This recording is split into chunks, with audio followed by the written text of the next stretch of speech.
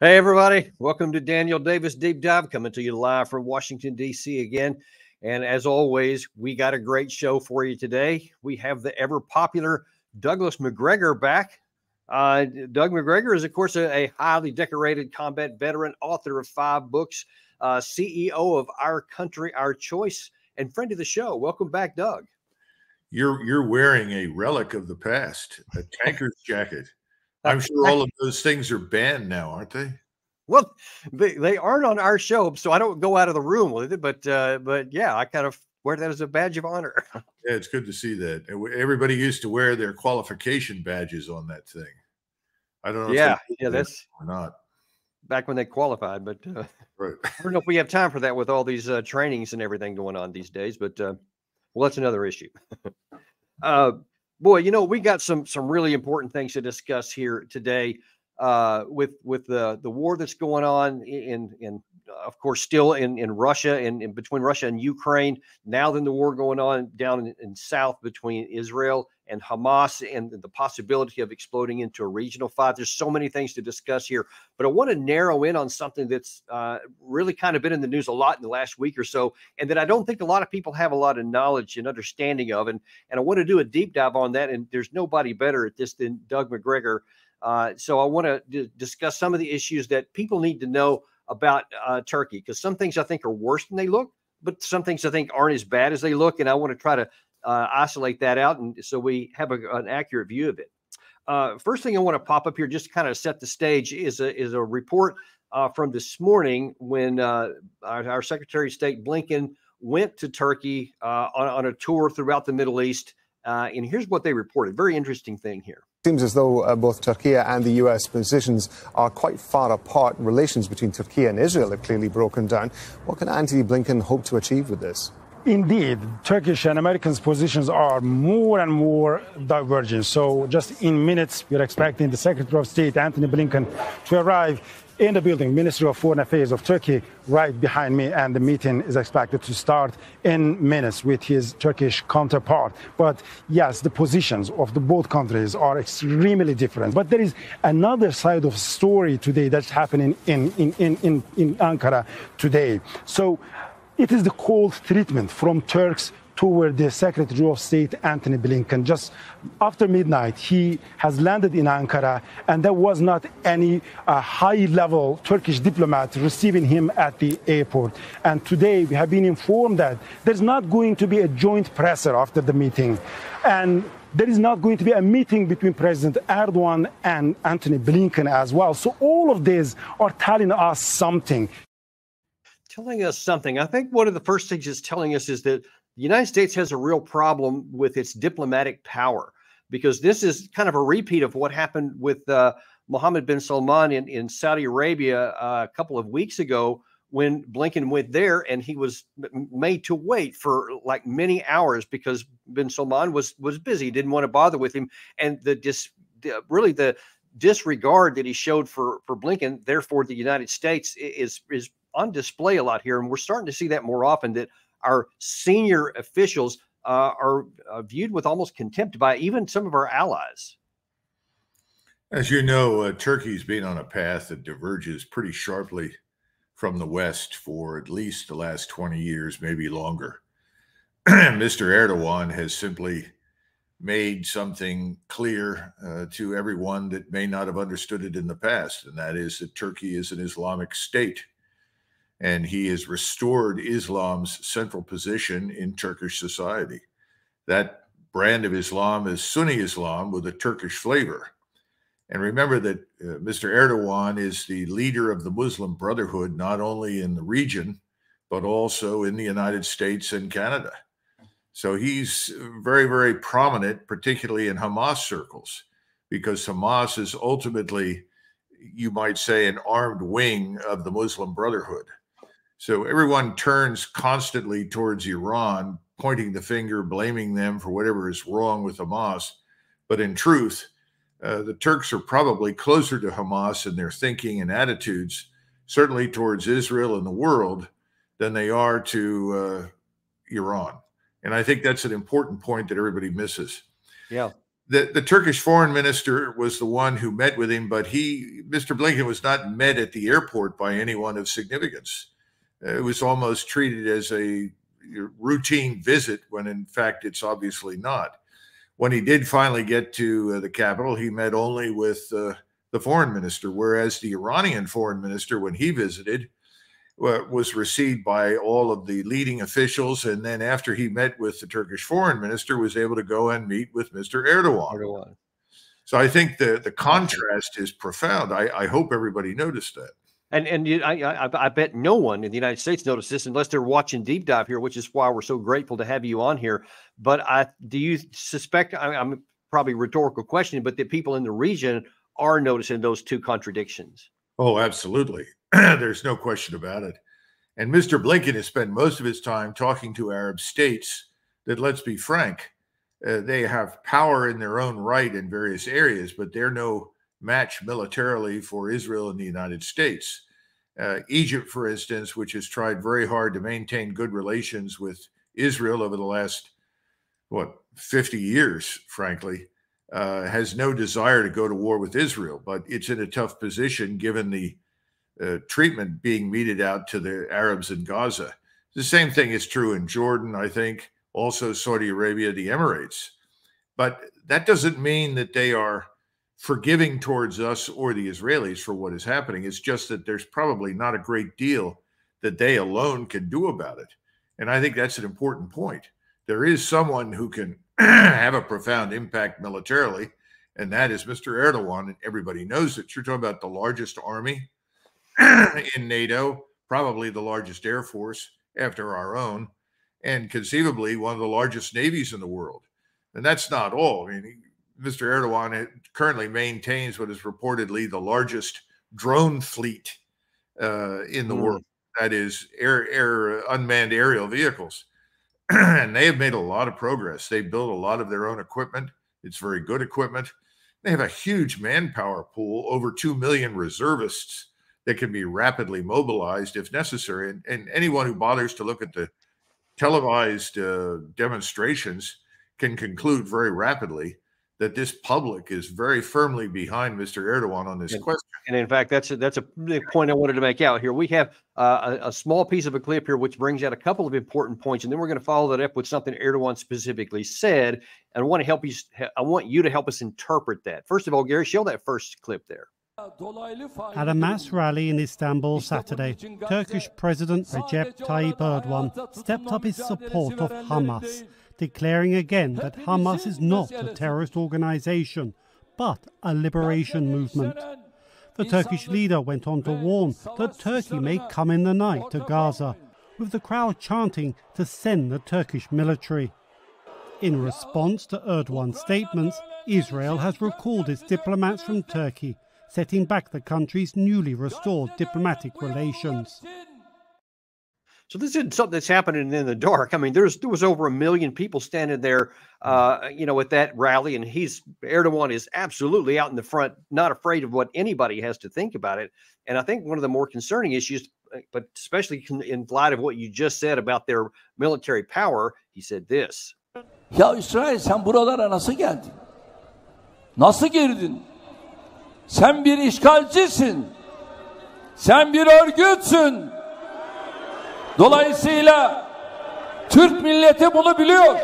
İsrail, biz de seni savaş suçlusu olarak dünyaya ilan edeceğiz. Gazze'de savunma değil, açık ve alçak bir katliam yürütülmektedir. So the question is, how much of that is playing to the crowd for the domestic folks? How much of it is an international message? And what is actually the message he's trying to send? And bottom line is, what is the risk that they could actually make good on that with that military against Israel? Well, one of the things that he's also said that is hardly being covered in the West is that Turkish soldiers will eventually fight in Gaza. So I don't think you can be much more straightforward than that. But Mr. Erdogan is nothing if not clever. And he's very sensitive to timing. And what you saw in that rally and what you've seen in subsequent presentations and speeches is an effort to mobilize the country. Now, he would not make this effort if he thought this war would be over quickly, that Israel would simply cease and desist and embrace a ceasefire. He's actually preparing the nation for action. Now, when will that action occur? Well, he's certainly not going to tell anybody. But I'm quite certain that it, particularly in view of the recent celebration of the 100th anniversary of the Republic, where he paraded 100 naval combatants through the Bosporus in front of the world and has made it very clear over and over and over again that he has great confidence in the military power at his disposal. It's going to happen. The question is timing. And I would argue the same thing is probably true for Iran, although I think Iran is far more reluctant to become involved because Iran fears us and what it can do to its infrastructure, which is ultimately more fragile than Turkey's. Right. But still, he's quite serious, and it would be a mistake to dismiss him. I listened to someone quite recently in Washington who told me, oh, he's a blowhard. He said these things before. Nothing's going to happen. Well, good luck with that approach. I think it would be prudent to take him very, very seriously and understand that he's the one man in the region, the one leader with the capability to destroy Israel. Yeah, I think that's the key. He has the capacity, whereas Iran doesn't have the capacity. They can hurt Israel. They can't destroy it, but Turkey have a real chance for that. You know, one other quick point. People forget that from the Turkish standpoint, when he talks about the occupier, remember who was in Palestine for hundreds of years? The Turks, the Ottoman Turks, who controlled Syria, who controlled the Levant, who controlled most of the Arab world in the Middle East. It was the Turkish Empire. So from his vantage point, you could argue that the Israeli Jews are standing on soil that he privately regards as not only Ottoman, but also permanently Islamic. And remember, they have this doctrine that says, once you're Islamic, it can never change. So you put all of these things together, and it would be a mistake not to take him seriously.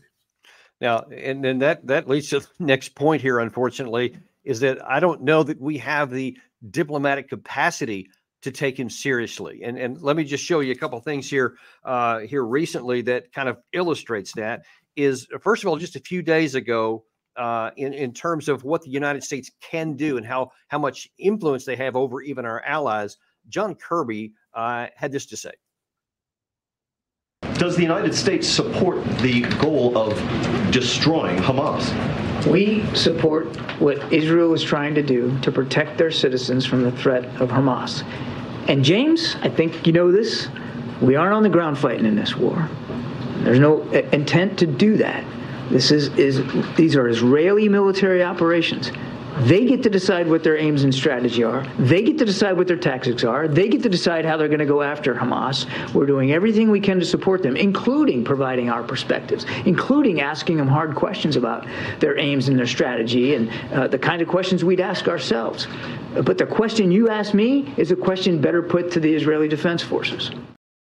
So we don't have much influence even over Israel. They've hardly listened to us anything. And Biden has been really trying to get not a ceasefire because Netanyahu's disregarded that, but at least a humanitarian pause. But then you saw, I guess it was yesterday, before Blinken went to Turkey, he was in Baghdad.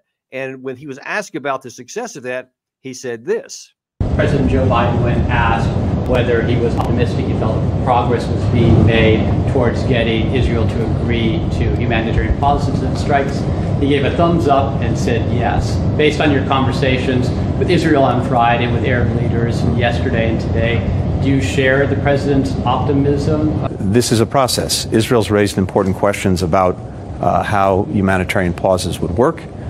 We've got to answer those questions. We're working on exactly that. In fact, we agreed that our teams would get together, and they're doing just that, including today, to work through the specifics, the practicalities of these pauses. And just to show you how little impact that had, here is how Netanyahu talked after he met with Blinken. תדעו שיש דבר אחד שאנחנו לא נעשה. לא תהיה הפסקת אש בלי החזרת חטופינו. שיוציאו את זה בכלל מהלקסיקון. אנחנו אומרים את זה גם לאויבינו וגם לידידינו. ואנחנו פשוט נמשיך עד שננצח אותם. אין לנו אלטרנטיבה. So you had Blinken there saying that his signature success was that they had a group of people to talk. And then you saw afterwards Netanyahu just say, hey, this is to our enemies and our friends. We ain't doing any of that. We're going to do whatever we feel like doing. So if we don't have influence with our allies or potentially with Turkey either. How much control do we have over how this situation evolves at all? Two quick points. First, it was nice that the Secretary of State took off his body armor when he decided to hold this press conference. I don't know that very many Americans saw it, but he wore body armor during his visit to Baghdad. Now, we've tried to create the fiction that we achieved something positive for ourselves as well as for the Arabs in Iraq. But if the American Secretary of State is at such risk that he has to wear body armor in Baghdad, I think it puts the end to that lie. It's also a disgrace that our Secretary of State would, under any circumstances, be under that kind of threat anywhere in the world. Secondly, Mr. Biden and his administration is obedient in service to Israel. And this obedience and their unconditional support for whatever the Israelis want has led to something very dangerous. Effectively, what Biden has done, and I think really Biden is a sort of an afterthought. I think it's Blinken and Sullivan and their powerful forces behind them have essentially opened the cage door and let the tiger out. The tiger is called Netanyahu, and the tiger has determined that it must devour everyone and anyone in the neighborhood that it dislikes or considers a threat. We don't know what to do about that. And the reason we don't know what to do about it is that everyone in this government, in Washington in general, lives in fear of the Israel lobby, in fear of what could be done to them here politically if they stand up and say, well, enough's enough. There are limits to our support. There are limits to our tolerance. You know, if Richard Nixon were the president, Eisenhower were the president, I think even someone like LBJ, probably Carter, ultimately would have stood up and said, either you stop what you are doing right now, or we will withdraw our forces, i.e., we'll simply withdraw the naval power in the region. That would ultimately get Mr. Netanyahu's attention. But the Israeli influence and Mr. Netanyahu's personal power and authority at this point is so great that everyone is afraid to contradict him. And so it really doesn't matter what Mr. Blinken says in public. The truth is, Mr. Netanyahu is in control. He's not only in control of his destiny, he controls the destiny of American national power, prestige, and influence in the region. Is there anyone that is willing to stand up and just say, hey, it's not anti-Israel to talk about taking care of American national security interest, American interest, economic interest even, or all the things you just mentioned? Do you see anybody, I don't care what party, that's willing to stand up and say, hey, look, we like Israel, but we love America, and here's what we need to do toward that end to help both? Well, I think John Mearsheimer has tried to do just that. And of course, in many of the more extreme circles inside the Israel lobby, he's regarded as a self-loathing Jew. And frankly, you're going to be tarnished almost immediately as not just anti-Israeli per se, but as an anti-Semite. Look, this is a tough position, but I've taken the position from the very beginning that we would have to intervene to save Israel from itself. My assumption from the very beginning was that this could actually escalate to a regional conflict. I think the Israeli attitude has been, as long as we are there and our power can be leveraged on their behalf, they can simply go on with this war of annihilation against Gaza and Hamas until they're finished, and no one will interfere because we are there, at least in the background, ready to support them. That puts us in the uncomfortable position of supporting something we say we oppose. Some of you may remember that we attacked the Serbs, in my judgment, on shaky grounds, frankly, but we said that the Serbs were guilty of ethnic cleansing, of driving out the Albanians. In truth, none of the Albanians were driven out until we started to bomb. But the point is, we have always taken a position that that's unacceptable. But we've decided now this is acceptable if the Israelis do it. Now, in fairness to the Israelis, and they do deserve to hear this, when Mr. Begin and Mr. Sadat, or President Sadat, met during the Camp David Accords discussions, Menachem Begin actually offered Gaza to Anwar Sadat and said, look, we'll give it to you. You take it over. You maintain order and control, and Sadat refused, flat out, not on your life, out of the question. Well, they still reached an agreement. But the point then and the point now is the same. No one in the Muslim world wants vast numbers of Palestinians streaming into their country. Now, they have various reasons for that. They think their societies are fragile. The sudden arrival of these people could be disruptive and destabilizing. Of course, I feel the same way about my country and illegal immigration that is right now sanctioned by the administration. They don't seem to care about our borders and who comes in. But at the same time, there's something else here, and that is the fear in the Arab world that if the Palestinians simply left or were relocated at great expense, but done so peaceably, that would end the discussion about Israel's legitimacy and its long-term position in the region. And there would be no more two-state solution. That wouldn't even be a fantasy. It would just be eliminated. And, you know, the Palestinians have been useful instruments in the Arab world with which to beat the Israelis over the head about this sort of thing. No one has had a solution. Now there is a solution. It's Mr. Netanyahu's solution, and his goal, and the goal of the people that support him, is to essentially cleanse the area between the Jordan River and the Mediterranean. This is just the first big bite. And I think in their minds, they believe that if they can succeed in Gaza, annihilate Hamas, destroy Gaza, drive out the people that live there, this will be an object lesson. And it will be much easier to induce the people on the West Bank to get out, thereby creating what they think is the biblical Israel. In other words, the pre-modern Israel. Now, that's another point of debate. So let me ask you this, though, from a military perspective, is it even a viable military task? Well, is it a political task to give the military to say, destroy Hamas and bring peace to Israel? Can you even physically kill all Hamas without killing all the people and have peace the result at the end of that? Well, in Warsaw, in January of 1945, I think that's about right, the Nazis went in and crushed the Warsaw Uprising by the Poles. And the Poles were very stupid. All they had to do was wait for a few months, and the Soviets would have been there, and then they might have had a chance at defending themselves against the Soviets. Instead, they decided to fight the Germans, who were ultimately on the way out, and the Germans annihilated them. So do I think it could be done? Yes, the IDF could do to Gaza what was done to Warsaw. And the population there could be dramatically reduced, perhaps not entirely killed or destroyed, but certainly substantially reduced and driven out. That is attainable. The point again is, who are the key actors in all of this? What if Mr. Erdogan finally says, that's it? You know, you've crossed the Rubicon. You're over the red line. We are now going to act. We are obligated as Muslims to act against you. And in the meantime, he receives assurances from the Saudis and the Emirates, we will support you. Because remember, his economy is not especially robust. It needs support. He gets a lot of money from Qatar.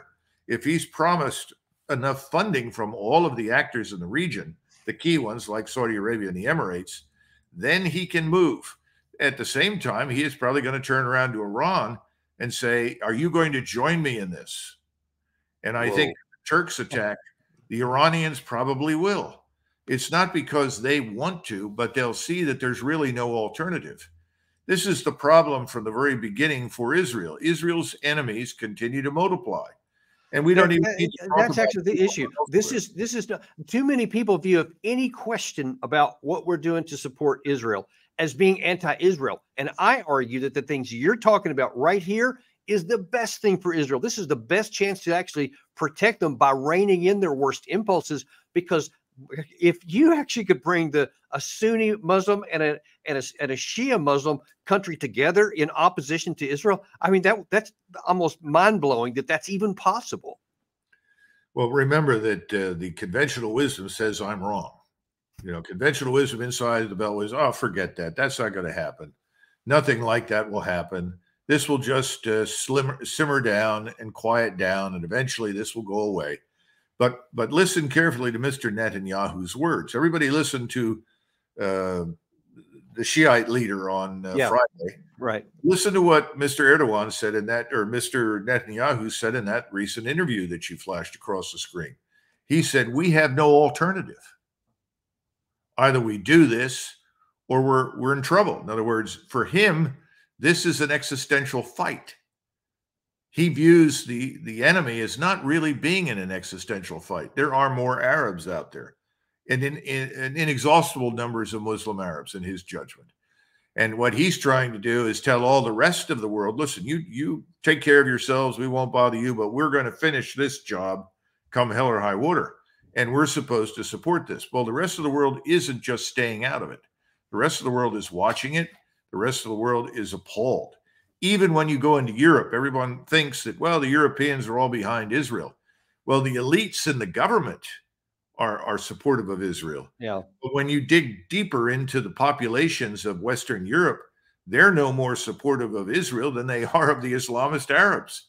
They would like the Muslims out of their country, but that doesn't mean they support Israel. And look, they've been having, I mean, you're talking about Paris, Berlin, several European nations, large scale pro-Palestinian, ergo indirectly against the Israeli position of killing so many innocent Palestinians in the Gaza Strip. I think that's having a huge negative impact on Israel, because they keep saying with words, oh, we're using targeted strikes and we're really trying to take care of people. And you see with your eyes, they're not even making an attempt, it doesn't look like to me. But you know from your own experience, this notion that you can put soldiers on the ground and carefully pick and choose. Oh, yes, I see that person over there is friendly. We'll move our fire to the right here because that's got to be a Hamas fighter. Give me a break. I am the last person to criticize Israeli soldiers for whatever they do in that city, because they want to stay alive. It's fine to defeat the enemy, but to defeat the enemy, you need to kill the enemy before he kills you. That means the notion that can be, what do they call it? Discretionary warfare. I always laugh when I hear this sort of thing. So when somebody asks me, can the Israelis go in there and utterly annihilate the place? Yes, they can do that. It's going to take time, and it's going to cost a lot of lives. The question is, how long will this go on before finally someone somewhere in Ankara, in Tehran, in Riyadh, in Cairo says, oh my God, no more. This has to end. And if the United States won't intervene, then we will have to do so. That's the question. Yeah, that is my big concern. And that's why, going back to the beginning of this, I worry about who we've got operating here. That's President Biden at the top and Blinken as the senior guy from the State Department, because you see that he's just being held in contempt by everybody, on both our enemies and our friends. He's just viewed with nearly contempt and certainly not having any influence by any of them. And if that's what's going to keep us out of war, then we have some real trouble. But I think, Doug, that what needs to happen is there needs to be some strings put on this funding right real quick. And I don't know if Congress can do it, if the White House won't, but somebody needs to say, hey, all this $14 billion that you're wanting here, that's going to be putting some big strings on there, because we're not basically going to pay to harm our own interest, which is what we seem to be doing right now. Well, right now you have too many people like Senators Blumenthal and Graham, who are anxious to go to war with Iran and want to use this particular opportunity to do so. So they're doing the opposite of what you're suggesting. They're passing a bill effectively conferring authority on the president to attack Iran if he deems it appropriate, based upon whatever the Iranians allegedly do. You know, this is scary stuff that harkens back to something like the Gulf of Tonkin. We don't want to do that, but there are a lot of people on the Hill that feel that way. And then you have the people on the Hill that are just afraid of the money. The money, not so much that can be deprived, they can be deprived of, but the money that can go to their opponents in the future from the lobby, because they made a decision the lobby didn't like. You know, if you're waiting for men of courage and conviction to stand up and be counted, boy, you're in for a long wait. Disraeli used to say that the most rare virtue in politics that he'd ever encountered was courage. He said you never see it because it's unrewarding. That's not how you stay in power. That's not how you get reelected. So I wouldn't expect that. So, and the other thing is, look, if you're going to get courage, it should be in the White House. But I don't see any evidence for it. And I think someone like Mr. Netanyahu would eat these people for lunch. He is a tough-minded character. By the way, so is Erdogan. Erdogan's not going to be pushed easily in any particular direction. So I don't think we have either the personalities or the credibility right now or the strength to do much. We're about running out of time here, but I do want to get one more view on yours, because it's something that a lot of people have some strong opinions in opposite directions on.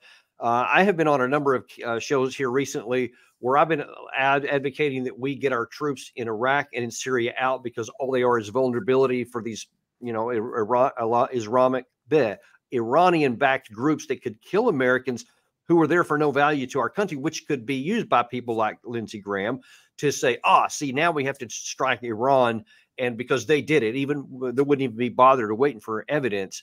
But the question that I'd like you to answer is, can it be done now? It should have been done a long time ago. It wasn't. Trump tried to get us out in 2019 out of Syria, and that was thwarted for reasons you know probably better than I do.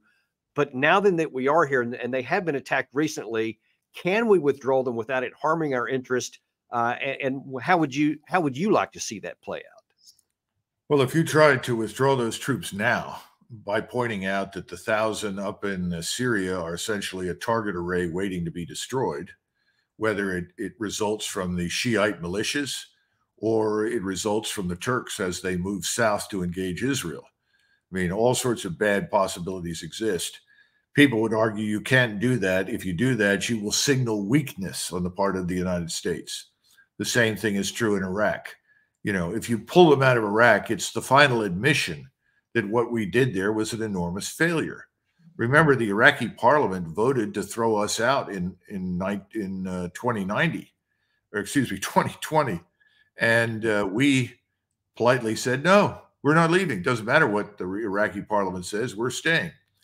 That was a mistake in my view. I think we should have said, fine, thank you very much, cut our losses and gotten out. We should have gotten those troops in Syria out a long time ago. And frankly, when I was in the building and I asked the question, what are they doing? You got various said, well, they're there to help contain Iran. Really? That doesn't make any sense. I see no imminent Iranian invasion. Well, the Shiite militias, well, they're all local. They're going to defend their turf, but I don't see any evidence for much else. Well, we have to be there for Israel.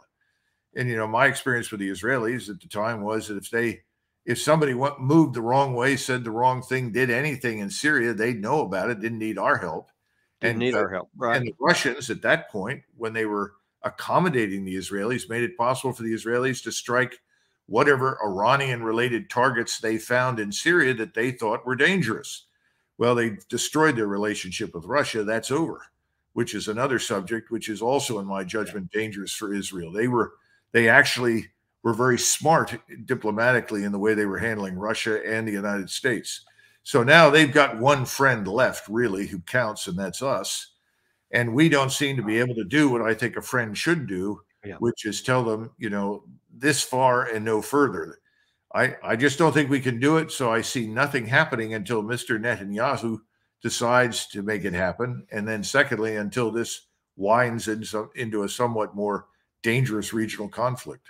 That's exactly what I fear the most. And Doug, we're gonna have to leave it there. We're out of time. I'm so grateful. This has been one of the most enlightening shows that we've ever done here. It's really, really good. And I fear that there's much more to come, and we'll have to have you back to go in probably what's going to be the next phase of this. Thank you for coming today. We're all wrong, and something else happens that keeps us out of this major war that will only result in Israel's destruction. That's what we don't want. That's exactly right. Thank you very much, Doug, and thank you guys for coming. Be sure and share this to everybody you can. You can tell just from having what you've heard here is that this is information that many Americans will never get if they don't get it on Deep Dive here.